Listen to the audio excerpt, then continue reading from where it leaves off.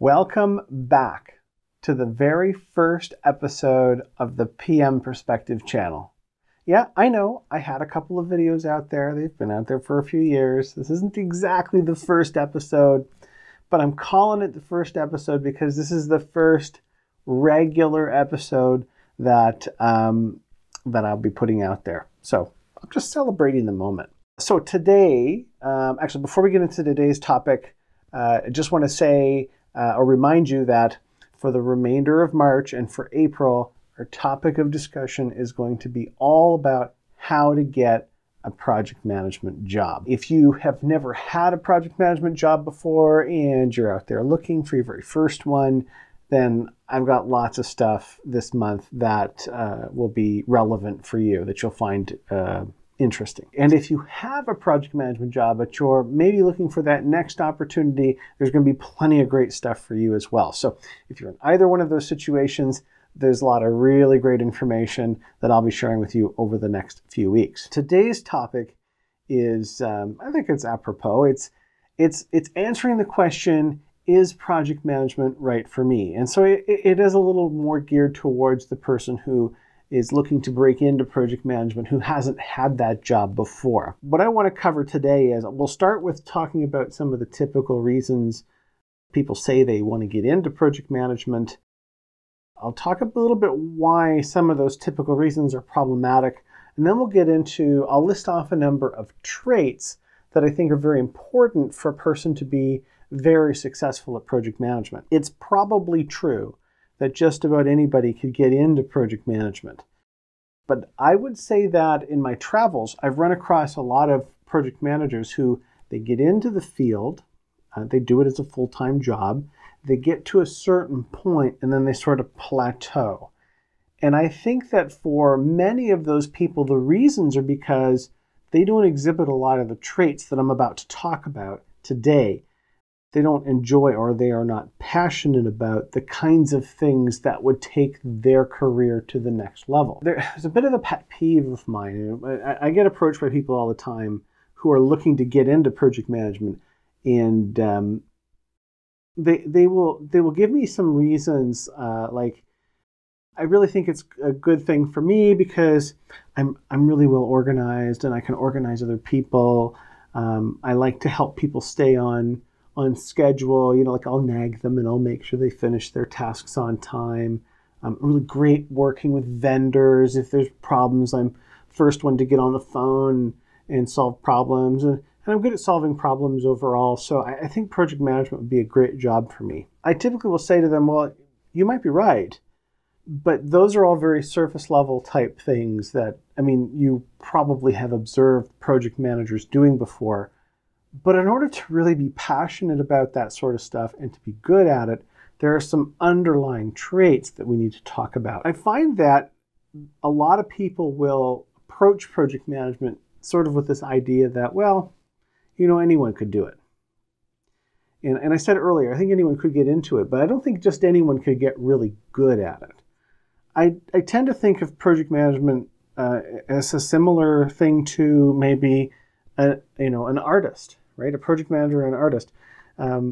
You look at a sculpture that somebody does and you're in awe of how amazing, the sculpture looks. Or maybe you see an artist and she's amazing with acrylic painting or drawing or whatever her medium is.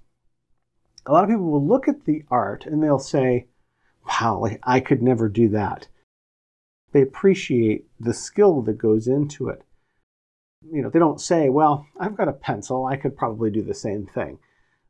And yet people tend to do that about project management. They'll say, well, I can make a schedule. I could be a project manager. And I have to have the conversation with them to say, yeah, but there's probably a little more to it than you're thinking.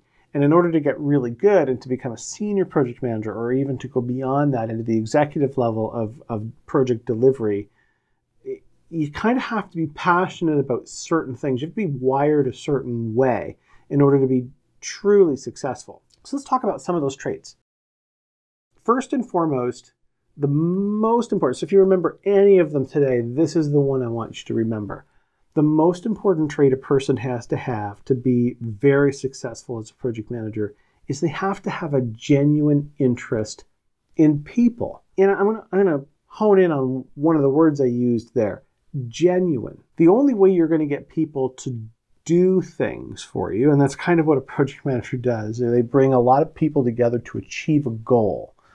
And they have no formal authority. So in order for a project manager to be really good at getting people to all align on the same objective, which is not an easy thing, to agree to how something's going to be done, and then to go do it and do it well, project manager has to have a lot of what I call goodwill currency with those people. They have to have a lot of influence on those people. Because when the chips are down and you need people maybe to stay late or to work a little faster or to work a little harder or to solve a problem, you need those people to view you as a leader that they don't mind following, that they don't mind staying a little late or going above and beyond for.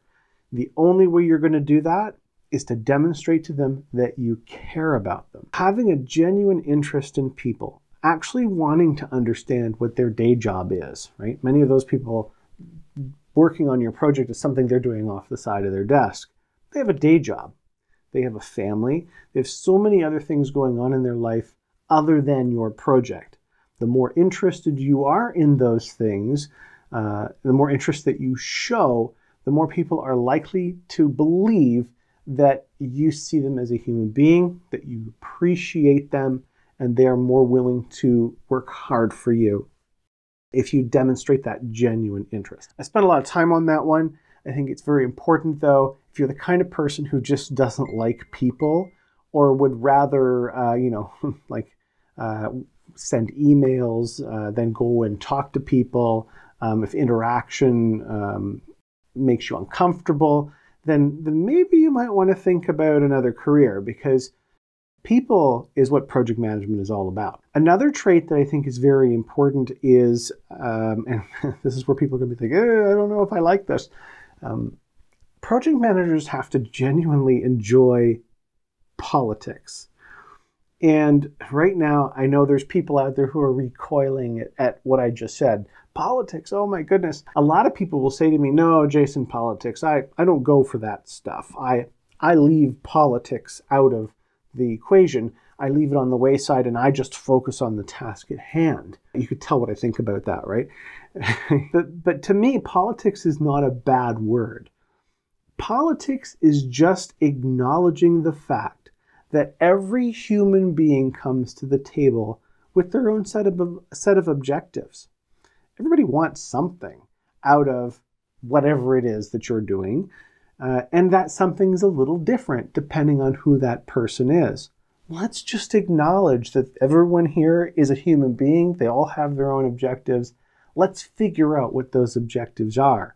And if at all possible, we can find a way to navigate through this and deliver our project in a way that allows everyone to get most of what they're after, then why the hell not? That's good politics. Politics doesn't have to be evil. It's just the realization that everyone sitting around the table has their own set of objectives.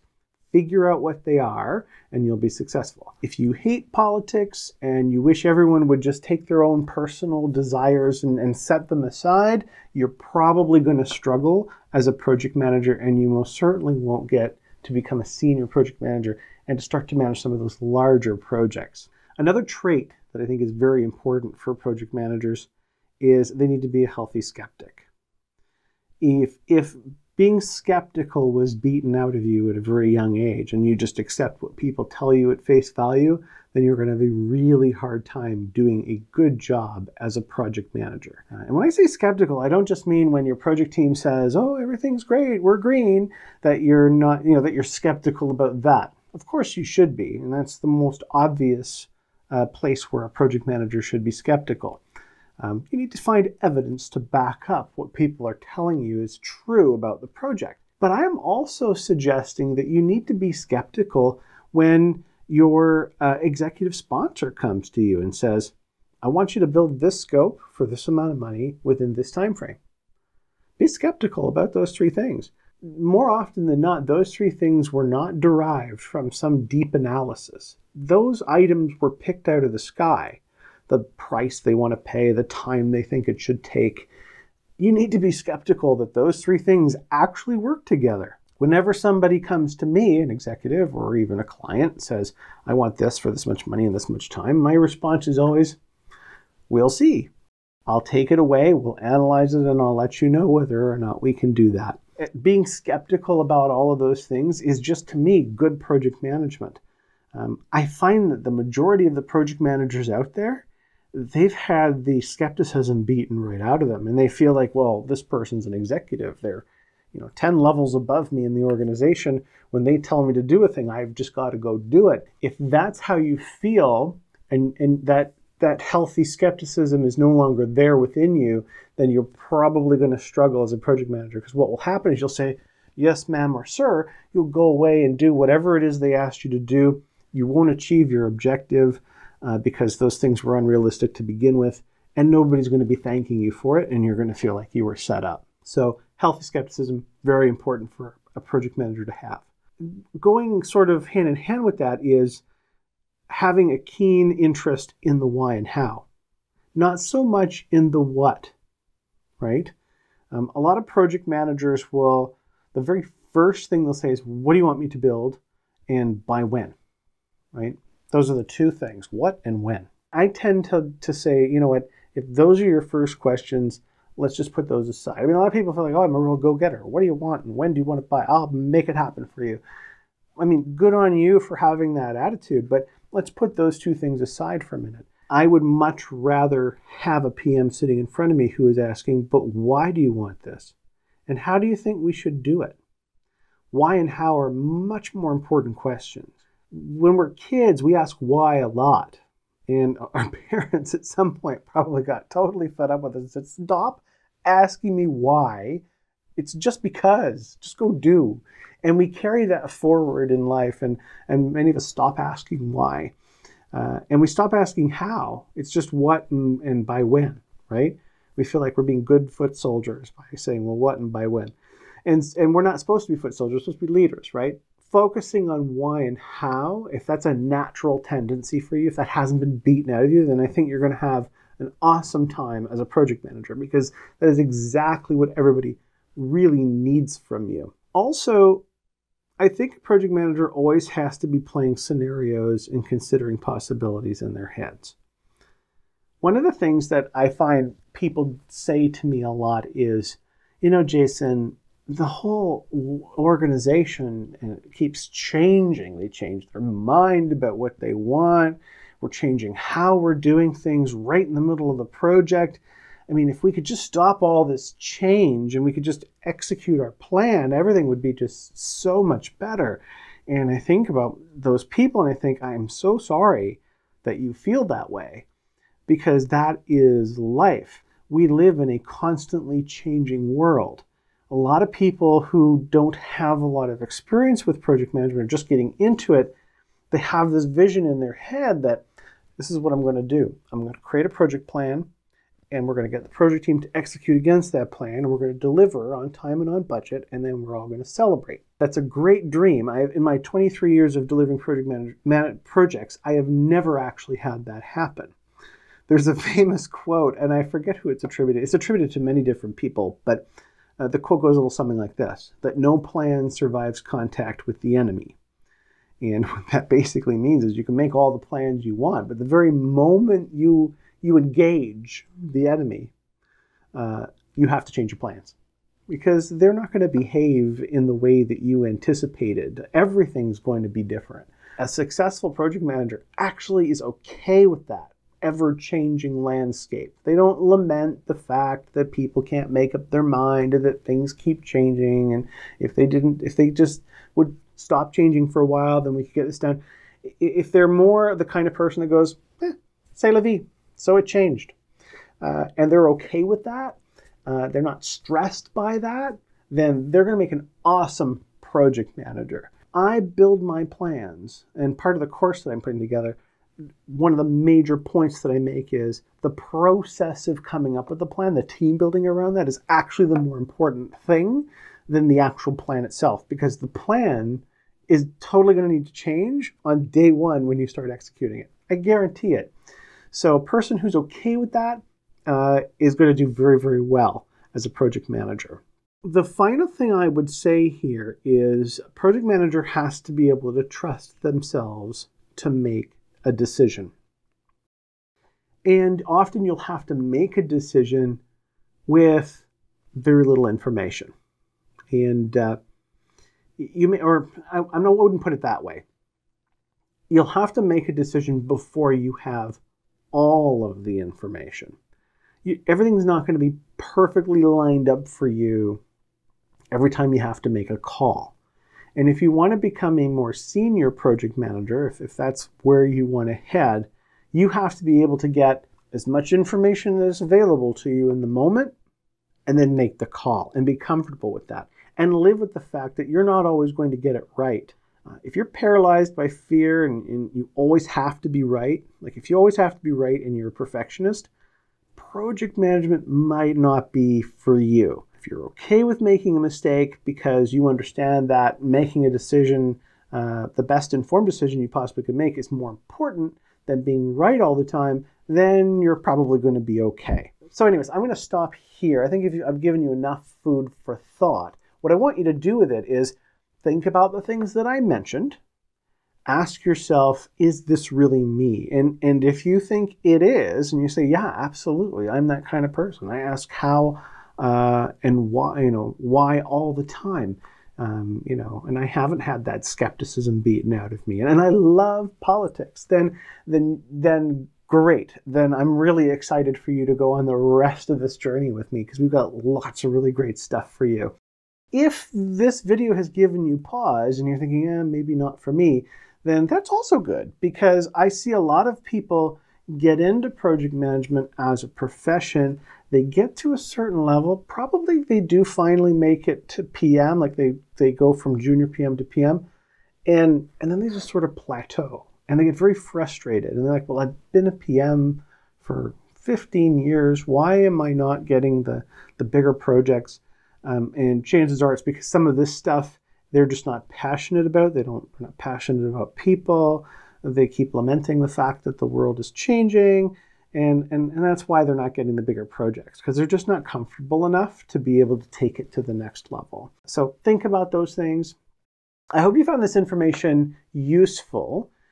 If you did, and you think other project managers might find it useful too, then what I'd like to ask you to do is to interact with the video a little bit.